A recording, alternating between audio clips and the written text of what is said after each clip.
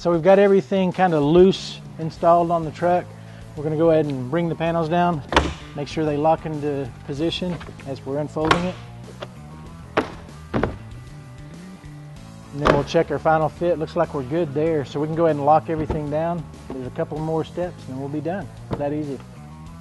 Okay, so the next step, now that we've got the tonneau adjusted and locked into place, we're happy with the way it fits, is there's a few little last things that we need to do to finish up the project. The first one is they give you these pre-cut cab saver strips that we're going to put along here, so when then it's up, if it bounces off the cab or something, it's not going to affect the paint or anything. But before we put those on, always when you're using an adhesive, you want to make sure you have a good clean surface. So we're just going to use some all-purpose cleaner to wipe this area down and dry it, just to make sure that we get good adhesion on the strips. And then we'll just line them up where we think we want them. Obviously the biggest thing is to make one match up with the third brake light there. So we'll peel the backing off, line it up where we want it. Just push that down. Do that all the way across.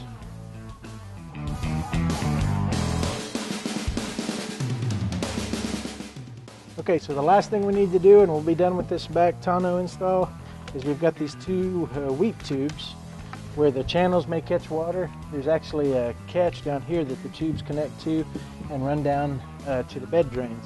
But the bed drains are smaller than this, so we're going to have to drill out the bed draining holes a little bit to make room for these tubes. Luckily, with a composite bed like in the Toyota trucks, it's very easy to drill out.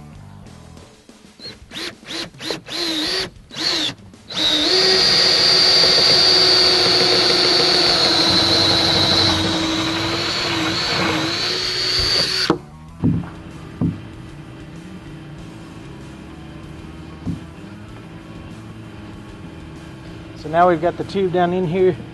If you look up under here, you'll see the drain connection up here. That's all there is to it. Keep a little slack in it in case it gets pulled. Just tuck it in the corner.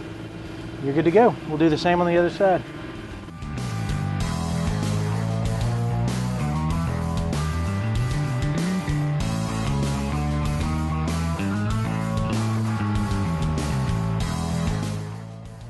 Okay, so that's all it is to get the back installed. Let's talk about some of the features that this tonneau has that others don't.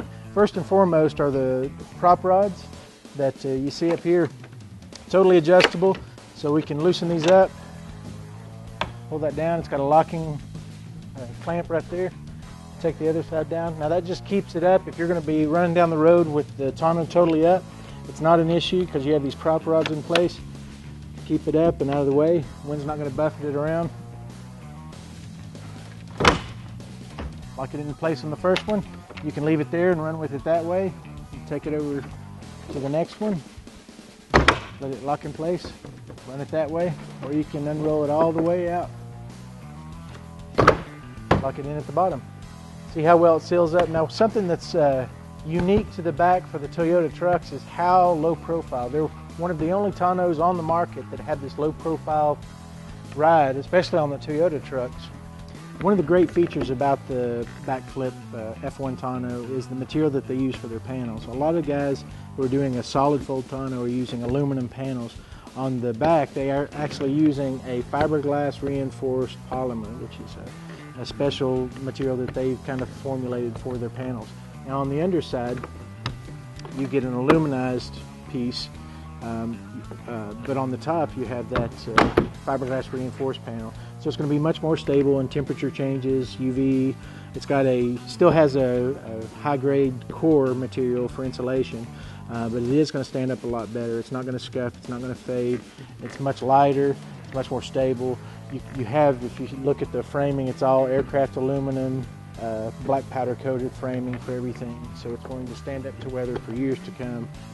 You also have this full-length rubber seal or hinge that goes in it instead of a fiberglass hinge, which can tend to bind, especially in a three-dimensional folding like this. With this rubber seal, you can see everything lays nice and flat all the way through. So you see you have a double hinge here. So it's going to lay flat again. Then I can undo that one, and again it's going to lay completely flat. So they've really thought of everything with the engineering of these. Again, full length framing in aircraft aluminum with that black powder coat. So it's going to stand up to a beating and give you years of trouble-free service. One thing you're going to want to keep in mind when you have any tonneau with a gasket like this full-length gasket on the back, is to remember if you've got the tonneau down and the tailgate down, all you need to do is shut the tailgate first and let that lay on top of it. Because with that gasket there, you could bind up that gasket if you try and shut the tailgate with the tonneau all the way closed. So it's as easy as lifting the tonneau and then letting it lock into place. Then you have this full seal along the tailgate. It's going to give you a lot of weatherproofing. So thanks for watching In the Garage with Total Truck Centers. As always, in the description below, you'll find all the part numbers and information about the BAKFlip, as well as a store locator link to the Total Truck Center website, where you can find a local Total Truck Centers who can help you with a product like this or whatever you're looking for. Hit that subscribe button, and we'll see you in the next episode.